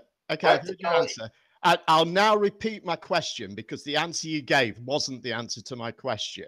Oh, isn't my it, Jeremy? question is- Never So happy, sir. my question is, what specifically is a practical example? What does that Practical- phrase mean? Practicality, substance, Jeremy. So anything I But claim. now you're just saying words. Well, I'm going to give you Phrase. examples. Shut Let him your finish, mouth. please, Jeremy. What you say. Just a meaningless phrase. Jeremy, It's not just let him meaningless finish. phrase. Everything that this technology you're using right now, the clothes you're wearing, everything about you is based on practicality. It's based on substance. No What- theory. What we both know is when you say practical example, you mean a scale model. That's what you Well, mean. scaling the model should be there as well. If it's reality, you should be able to show it in any scale. But that is what you mean, isn't it? Let's No, be it's not. No, it's not. Like, Listen, As the flat earthers Give say. me an example. Whoa, of- one at a time, Give one at me- a time. Give me a practical example of a volcano. Jeremy, don't start using Miss fucking No, that was perfect. That was perfect. Please, no swearing. Retard, Right, act just like whoa, you're whoa, throwing whoa, around all, whoa, whoa, As a whoa. volcano, You're Jeremy. throwing around Just facts. going to have to stop you all and introduce asking you Mr. for a Grimm. Just practical- one what second, would a gentlemen, practical please. example of a Just one volcano? second, gentlemen. So if I can just say hello to Grim V, pleased to have you here, and please do Hey, not what's up, swear. Nathan? How you doing, buddy? So Yeah. just take this as your first warning, Del. I will boot you. I just don't want any swearing on the stream. Please do not swear. Did I swear? Oops. So, Jeremy, your volcano nonsense. What exactly is a volcano, Jeremy? And please explain and show us why you know what it is. Who are you to ask any questions? You can't even present a working model. I'm asking you what a practical present a example working model of a volcano would look like. I'm trying to determine. You've asked me for a practical example. I'm trying to determine what a practical example is that you would accept. Hey, if you're gonna play guitar, could you mute your mic? Yeah, we took care of that. You're muted. You're Oh, muted, come on. Del. No need to muted, mute Del. people. No need, Fair enough no to let need. you know Grim. about it. Are we finished? Are we finished fucking rabbiting? Are you finished? All right. You finished playing the guitar? Let's talk about water, because you like to talk about water, right? Let's talk about whatever you want, Louis, son.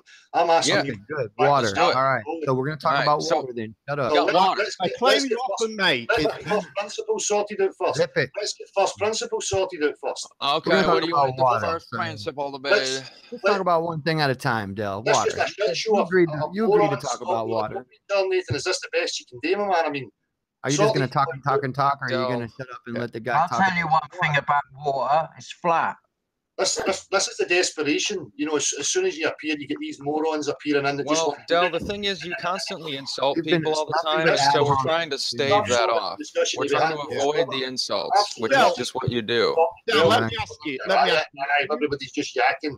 You make the claim that I believe this is how you put it, and correct me if I'm wrong, but you make the claim that large bodies of water are always level. Is that right? Is that how you say it? Yes, water. If it's a body So, of water, it's no flowing How anywhere. how have you determined that? Well, you can go and check the liquid for yourself. It's well established, Jeremy. Well, how have No, you? it's not. That's the dumbest thing I've ever heard. Are you trying to suggest that at some unspecified scale of Close second water, to the last physics dumb thing can't you I'm change? asking you how you know it. You say all claims have to be supported. How do you Yes. support this claim? Because I can demonstrate how liquid behaves. A How do child you, but that wouldn't be a large body of water. How can Also, you? How do you know a here's- large here's body the of thing, water Jeremy. is flat? Here's the thing: you want to suggest that it's going to change at some unspecified So scale. you have I am no way to support this I am claim. asking you, Jeremy, what exactly at what scale is that going to happen? You need to provide it, because if you're claiming something, Well, that's you need to contrary- provide You're it. claiming- What happens if at you 1 claim mile? yourself as At 1 contrary mile, to you can see everyday 8 observations, inches. the bubbles You on need to you, provide sorry, that. Jeremy. 1 mile, you can You need to detect. provide that, Del, because Let's you're not the straight one. that conversation. This is just a bunch of sophist clowns rattling a load of crap. Anyway, That's exactly what I'm that's trying about. to respond call to me you. one more name and find out what happens. I'm trying to Who respond you- to I'll clown you. the Who shit out of you you? 30 minutes straight, dude.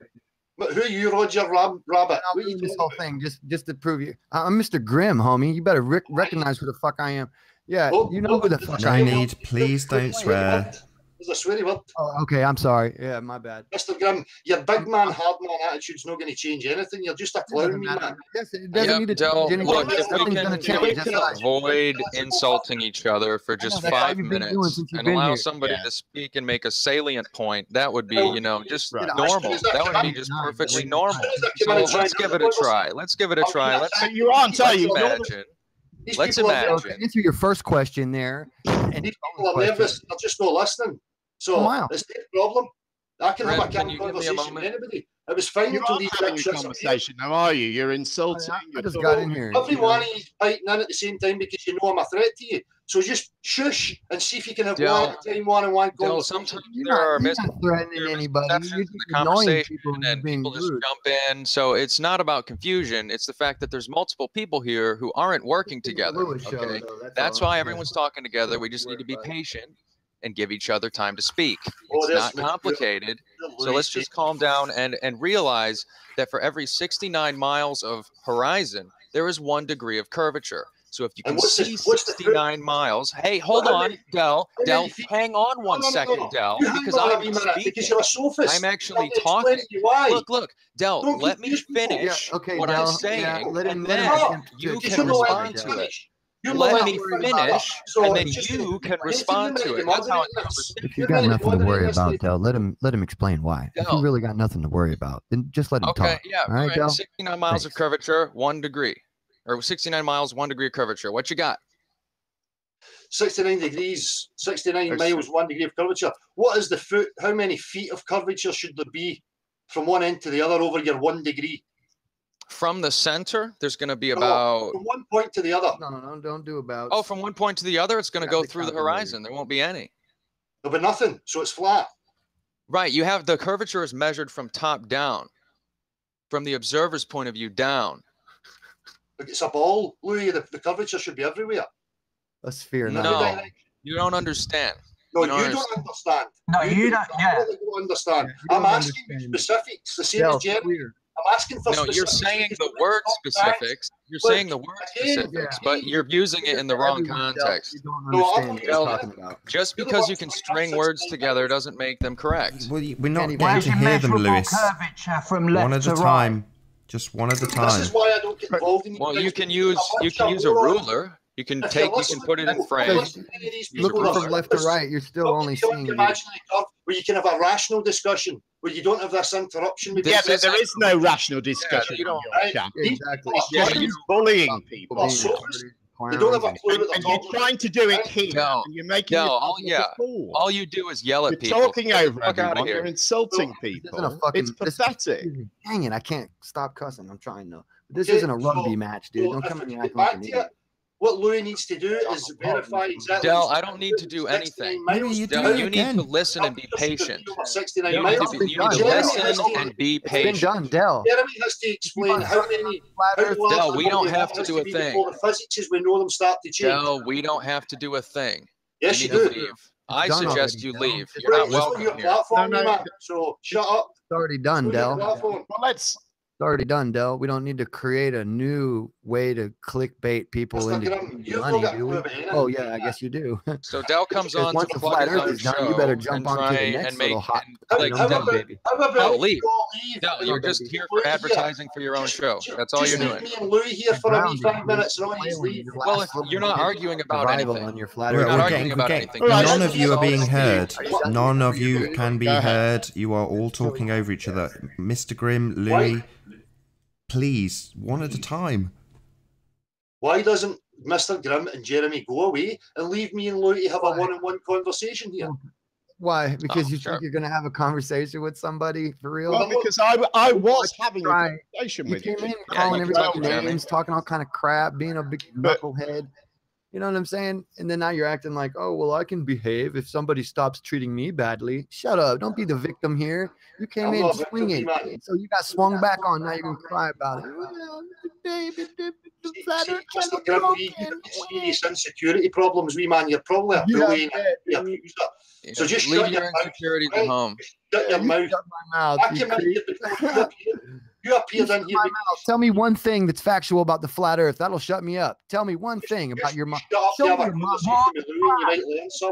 Earth model. That'll shut my mouth.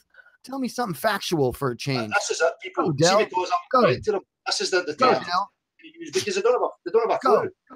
Mr. Grimm, Mr. Grimm, you've asked him a... Hold on, Louis, Mr. Grimm. It's just... Hold on, you've all just asked him a really specific question. Is it buoyancy or is it density? Just shut him up. You could be respectful. You could be respectful, Del. It's mostly Louis. I've got to be honest. Del, I'm sorry, baby boy. But you're going to get your own medicine when you're messing with people like us. Because we don't care about your little problems and your little crybaby money problems and how you're sucking Grimm, people. Sure, but you are asking him a direct question, Grimm. At least let him answer. So at least let him answer the question without trolling him. I mean, you're free to troll him, you know, but by the same token, we can't hear anything. Yeah, I mean, he came in, got us riled up. Oh, God, Louis, you're off again. You can't help yourself. Jeez, man. Pop yourself on mute. Get yourself a cup of coffee. We've heard enough from you. No disrespect. I love having you on, but just try to button it for a few minutes. Just let them interject. Mr. Grimm's asked him a question. Let him answer it. You know that. Why should I believe in your flat Earth model? Give me one factual piece of evidence that pushes me towards that area. And don't say anything that you've already said before, because I've heard all that. And it doesn't work. I'll wait. Not for too long.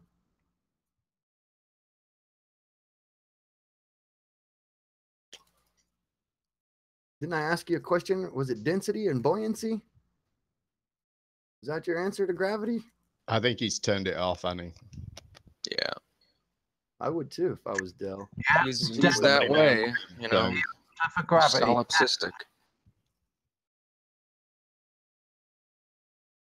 I'm going to take your advice and go get some coffee. I'll be back. But I still didn't find out how he knows that large bodies of water are flat.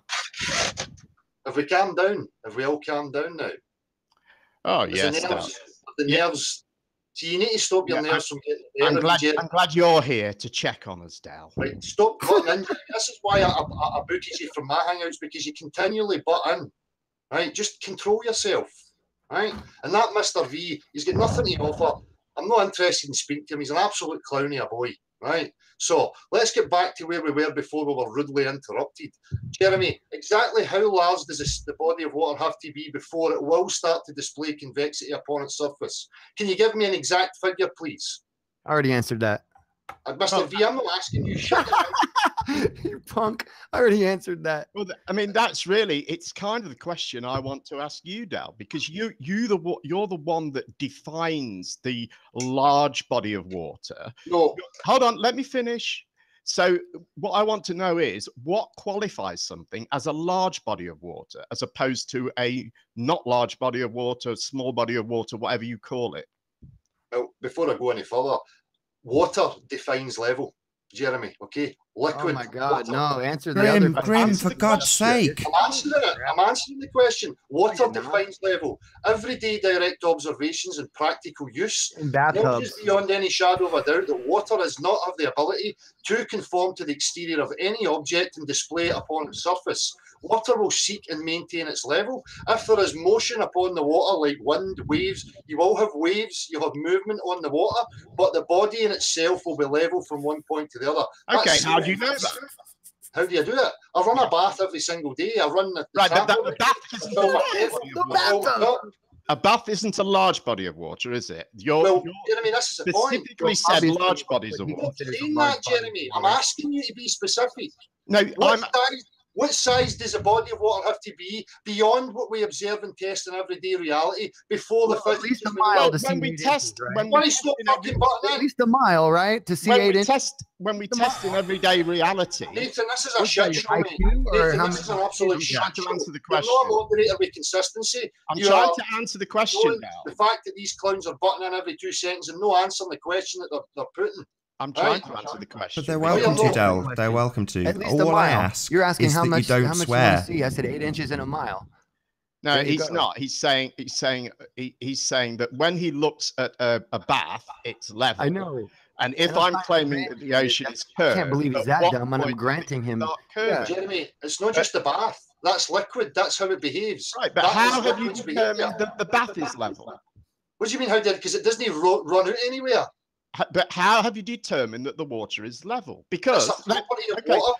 It's a property. let me flesh out the point for a second, okay? If we are as proposed on a sphere which is 24,901 miles in circumference, how much curvature would you expect to see in a bath of water if it was curved as is proposed with an ocean? How much curvature? Hold on. Prove your Let me premise finish the question. I'm nearly there. How much curvature would you expect to see, and what tools have you used to determine if that curvature is or isn't there in your bath? 0.000286 curvature. In the Right. So how do you know that is or isn't there in your bath? He can tell with his own eye. because liquid does not have the ability Just to nick behave it. like that. But how do you know this? Because I can test it every single day. And so How can are you testing it? What process are you using to How test? do you test? How can you test something that you don't? The liquid is more accurate than any instrument you could possibly come up with. But how do you know that? How are you determining? It's applied every single day in reality. How have you determined the water in your bath is? No, Jeremy, Just just know stop with your sophist. This is more of It's your not mental sophism. gymnastics. Oh, Your man, it's claim is true. its level. Support your claim. There it Shut goes. up, you Right Yeah, at the bugger. beginning. that's a good argument, Del. Well put. No, you're Your a clown. claim is its level. You say all claims have to be supported. This is why I don't have any Support your patience for claim. clowns like you, because there is no discussion, there is no I can't believe rationality, people there is actually no logic, donate to there is you, no Del. science. You're just You a are so clown, dumb. a I'm faceless. asking you a simple question. How do you know the water in your bath is level? You are so Utter dumb. fucking shit, Actually, I'm going son. to donate to you, Del. Utter shit. It must be hard You living. can't answer, can you? You don't know how the water in your bath is level. This is a claim you make every single Alright, week everybody. on your Listen, show, I and think you you're picking on cannot retarded support people it. here. All you've done is look at the bath and gone, I think it's level. It looks level to me. Even though, as Grim has explained, the amount of curvature in a bath is way, way, way, way beyond what your eyes are capable of detecting. Right, can you let him respond So now, your claim is Jeremy? unsupported, Jeremy. and you make it all the time. This is the Oh, entire Jeremy, you're just basis repeating for your yourself. Can you let him argument respond And now? you cannot support it. It's just a Just repeating yourself. nebulous statement.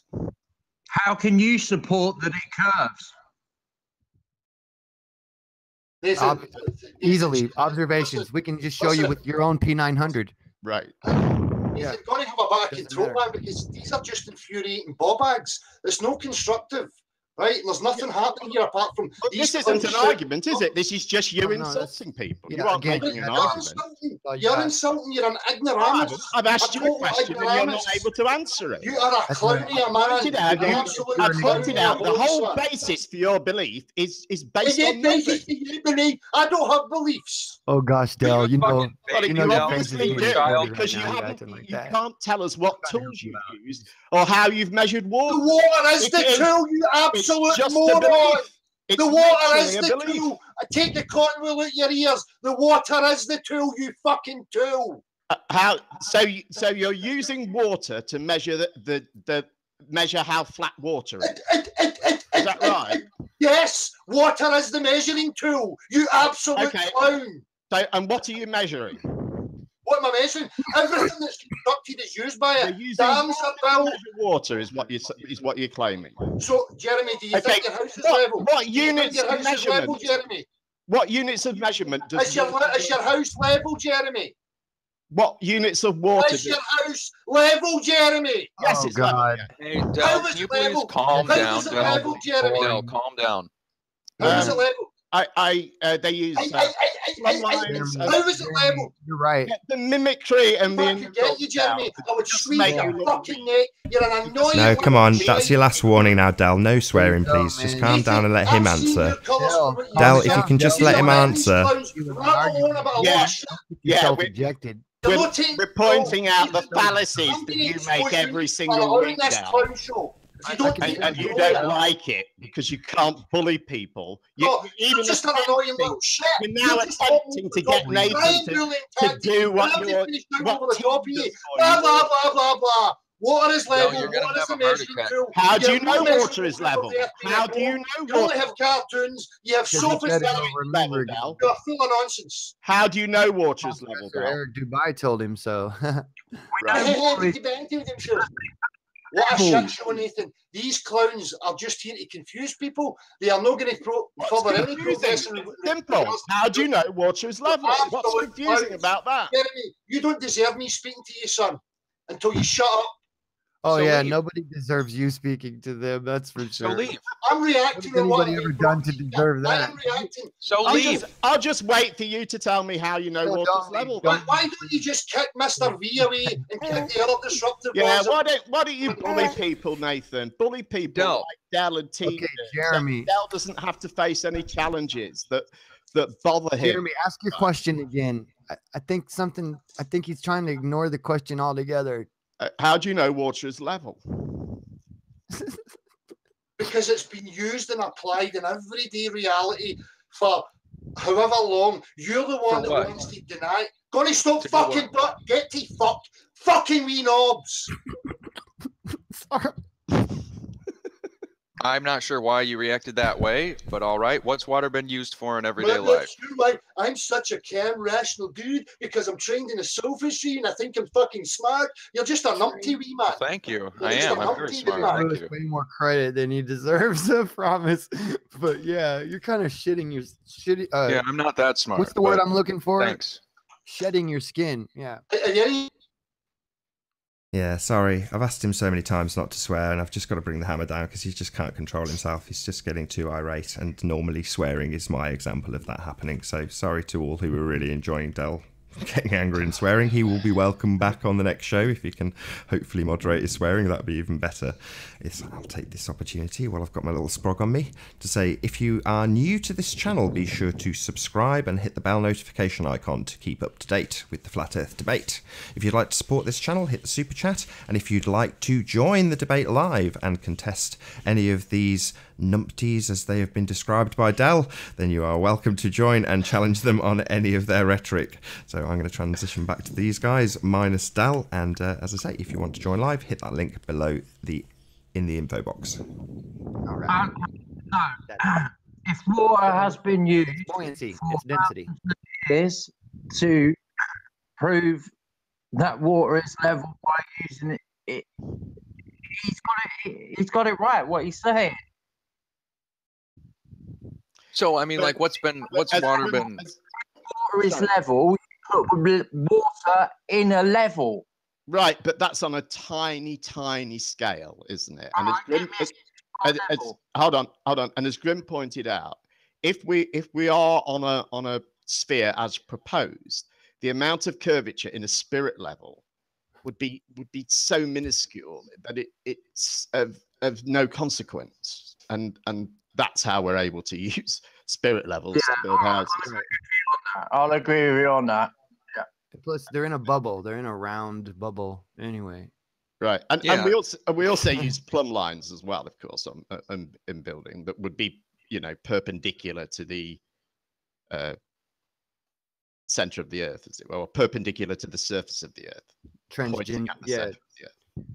Tangential or tangential. Yes. That's a better word. Okay. I mean, the way I think about it is, if you're like the size of a germ and you're on a golf ball, like, you're not gonna see curvature ever. Nope. So I mean, it's no different for us, like, at all. And you can calculate what fraction of the size of the planet you are.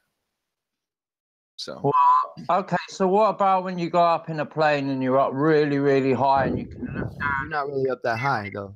The atmosphere is paper thin. If you think about it, like if we're on a basketball, right? Just try to scale it down. On the basketball would be how thick the atmosphere was. Yeah, so I mean, Not you really can high up to be. can see the curvature in the airplane. It's just not very obvious. You can see the curvature in the airplane. Yes, you can. Well, no. So you what? can only kind of detect the angular. Right, it just looks a little bit curved out towards the edges because it is. You can see that there's a little bit of angular difference or whatnot. Plus, if more than the curvature, which flat earthers really want to find curvature on the horizon, which is almost never going to happen because you have to get up, in an airplane, and even then, it's like just barely at the perceptible level. What height do you have to be then? Typically it's around 37,000 feet. That's the answer that's typically given. I think it's a lot higher than that. So when we get 120,000 feet, balloons come back like a disgusting. Those balloons show curvature. No, those balloons only show curvature when you've got a fisheye lens, and when you said the other day that you pause it where it is not going convex to concave to convex to concave. I'm talking about the ones that are done with a normal balloons at 120,000 feet. How Yeah, do you? That's not the argument. They You're still show not those far show enough her- away. Lewis, shut up, dude. You're still not far enough up in the air. Stop. You're ruining it. Yeah, you You're are, not. You're Grim. really not. Not unless Yeah, you're you looking at it are. with a laser. Right. Not unless you're looking at the angles of things with a laser. You're not going to be able to detect a point of a half degree with your eye. You know. So when you're looking at, when you're up there and you're more looking than at half a something that's degree. half. Yeah, something So just like a basically, half. we have to rely on NASA. 0.5 of a degree of a tilt is hard to notice with your naked eye, over the distance of, several, dozens of miles. It's not that easy to see. That's why it's So we're having to put our faith in NASA because, then. So you're saying that there's no I way didn't that mean we to can shut up, detect Lewis. it. I just meant, dude, stop saying you can see curvature the way that they're trying to say you can see curvature from such a small amount of feet. You can't, not the way they're trying to say you can. You Or can you should be able absolutely to. see curvature from a weather balloon. Absolutely. Whoa! You can't really. No, Well, I you don't know. can't. I don't need to. The point is we've got the argument defeated already from 6 foot off the ground. That's true too. Pole out in front of- yeah, you don't need to sit there and go along with them on their little trip to the argument world about this other crap that doesn't even matter because none of you can go that high, right? So you can't really tell, and you got to rely on everybody else. Let's just rely on what we can do right here, right? So I'll put a pole in the ground and in the water, raised up out of the water. We can take pictures of that.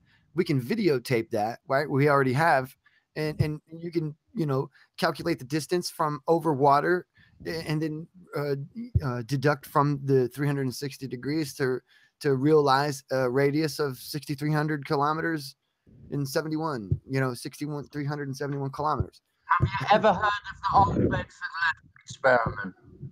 Yeah, I have. Pretty familiar with it. And this is done.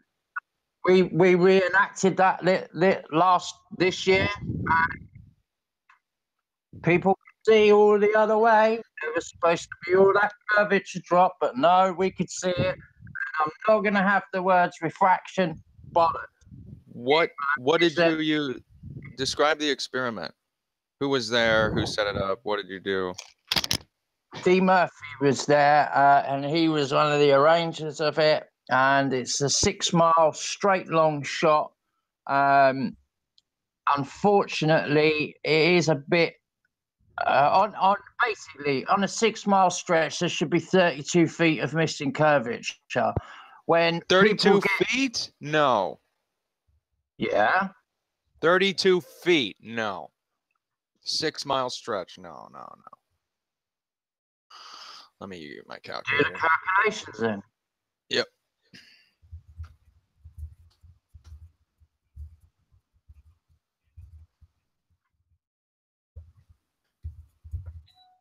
Anyway, the point is there should be, according to the globe model, 8 inches per mile squared. 24 feet. Okay, 24, sorry. Okay, well, that 24 feet was not there. We could see all the way to the other end, and in fact, we could see further. All right, you're forgetting that 24 feet, that's below the horizon, right? The horizon isn't until like 3 miles in. So you have to cut that in half. You have to cut it in half, and we have to know how high the objects being observed were, and we need to know how high the observer was. And we also have to have some form of telemetry going from one of the posts to the other. Yeah, well, why don't you just read what it says about the Old Bedford level or go and recreate? Because that's not the experiment you did. You did a new experiment, which is similar. It's set up based as the Bedford level, and I understand that one, but I can't know that your results are good unless I see exactly how you set your experiment up. All right, fair enough.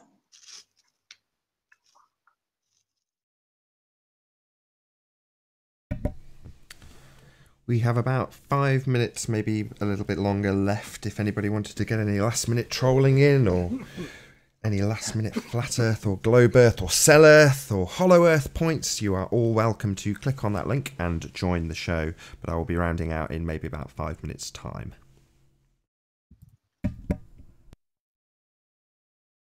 I wonder how long this is going to go on for. So check what, that this link debate?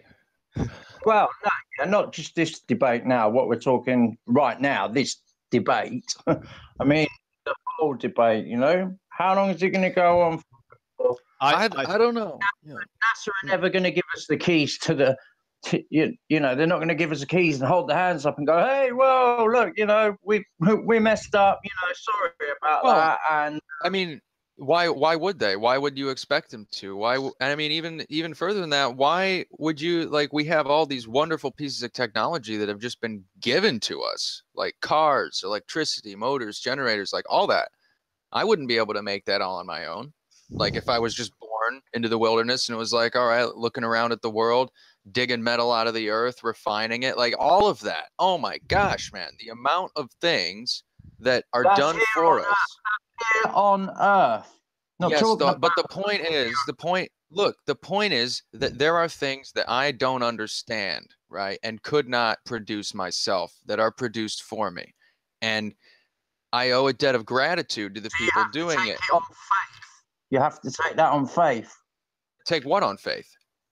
The technology? Well, you just said about. Here's your problem with the curvature. Look, I don't mistrust when the car guy tells me what's on the inside of that engine and how it works. I don't mistrust him. I follow his advice and I do what he says, and my car lasts a lot longer because of it. Turn around and prove that, and if it came to it and you thought, well, hold on a minute, he's lying to me here, let's check out how a gearbox works. Let's say it was your gearbox broken, you could go and get a manual, you could learn about it, etc. But when it comes to things in space travel, we have to rely on their word. Right. Okay. I'll use your example. Just like with the gearbox. Sorry, just to interrupt 1 second. I'm really sorry, Lewis. Just got you presented now, Grim, if you want to make your point, because we're running out of time. So if you want to go ahead and make your point, you're being presented. Okay, thanks.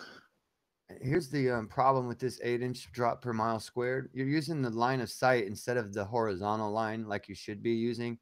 So automatically you misrepresent the formula. So of course you're not going to come up with the correct sum. That's it. Simple as done is done. Hello, guys. You don't need to complain about this 8-inch per mile anymore. Subscribe to my channel, Jeremy Brown. Oh my god. Yodel.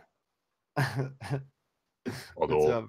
Nathan, thanks very much, guys. I'll see you later. Cheers, Nathan. It's been a pleasure, Jonathan. Thank you for being here. Hello, Jonathan. How we doing? Talking about if you can just acknowledge that you saw this, we can end some of these videos that keep coming out. Who, me? Jamie, stop. Right, hold on. Fly, if it's incorrectly applied, since drop per month. Yes, I'm acknowledging that I see in it. Yeah. Thank you. I mean, that's that way, you know, that might help. That's all I'm saying. There's a lot of things that might help, like you know, confronting and exposing some of the shenanigans in this this psyop that's going on here with these fake stars videos. Have you seen those with the twinkly aberrations that they show you on the Flat Earth P900 videos of the stars, what they really look like, they say? Yeah, you're out of focus, because you can do the same thing with a telescope. If you've got a telescope out of focus, you see the same thing. Yeah, and look how the Flat Earth community ate those up originally, right? Oh yeah. And that's just part of the point that I'm trying to make about how they feed the psychosis, and they're feeding off of you guys, and they're trying to get money and clicks and donations and new cameras and, you know, well, not me, affirmation. And I'm not giving them jack. Even bringing correct arguments to the table, though. They're saying, well, because the paperclip is blue, then the Earth must be flat, or because NASA lied about going to the moon, the Earth must be flat. And it's like, these are not supporting arguments. If people understood that, it would be like, you know, it's kind of strange. You don't hear a lot of people talking about the actual issues about the vaccines and the GMOs and stuff. And, you know, they're about flat Earth and round Earth now. And you can't, you know, we've been saying, hey, this psyop is coming around the corner, you know, and they're trying to push this flat Earth crap on everybody. And they're going to be hiding the fact that we already know that, you know, there's a discrepancy with the mechanism of which rockets would work in space, and there's discrepancies about what gravity is. You know, we've already been talking about this stuff as an electrical phenomena on the subatomic dipole, which would be the smallest of the subatomic particles, and they would operate. That's because that's a weak. That would be why it's a weaker force, you know, than this regular electromagnetism, which would operate on the full, particles. So that's like, and it's a different modality. One passes through the other fractally. And that's kind of hard for people to understand. But I mean, it's not really when you start understanding, field dynamics and things and how you can pass radio waves through, different types of radio waves through different types of electromagnetic barriers, right? Because like the radio waves could pass through when they're at the proper bandwidth to be, slim enough to not actually be affected by the other energies current. You know what I mean? And magnetism, which is also a dielectric. So there's so many different modalities of what's going on out there. It's hard to just say, oh, no, it's not, has nothing to do with that or whatever, electromagnetism when it's, clearly is not density or buoyancy. I mean, why, if it was density and buoyancy alone, right? Then why would the brick not just fall upwards? Why wouldn't? Because it's heavier. It's heavier than the air around it. Yeah, heavier. But what's heavier? Why is down heavier, dude? That's the whole point. You get it now? Did I just wake you up to something? Right. Why is down heavier? Why is when something's heavier goes down? If it's only density and buoyancy, why does the direction down occur? Right, as we're coming up on the 2-hour mark, I'm going to lower the volume on those guys and basically do my final plug to all of you who have watched. A massive, huge, ginormous thank you for joining us live in the Flat Earth debate. If you would like to join future debates, there will be a link in the info box below this video. And if you're not already, subscribe and hit the bell notification icon to keep up to date with the Flat Earth debate.